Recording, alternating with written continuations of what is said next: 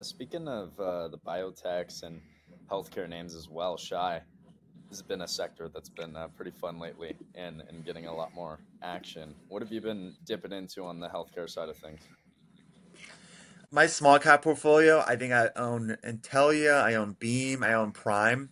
I think that's a space where it's going to get re-rated solely on Verve. Like Verve Therapeutics got bought out for 1.3 bill. If you look at NTLA, that their charts, they had a massive breakout yesterday. And that's because a lot of people are looking at the stock price and seeing, oh, this might just be a science lab project. They have no human data. That's false. Like CRISPR names have proven that they've had more human data validation of their sciences, but the stock price has just been penalized due to the higher for longer interest rate, or the appetite has been towards AI, not these pre-revenues CRISPR names. But yesterday, Intellia cleared a major, major step before getting pivotal data. I think it was they completed their enrollment in their global phase 3 trial, which essentially means that the study is now fully powered. You can get to read out, and investors can now circle on their calendar when the next catalyst is going to be. And I think that's why the stock was up 30% yesterday. That's a big sentiment win, especially when their valuation is not that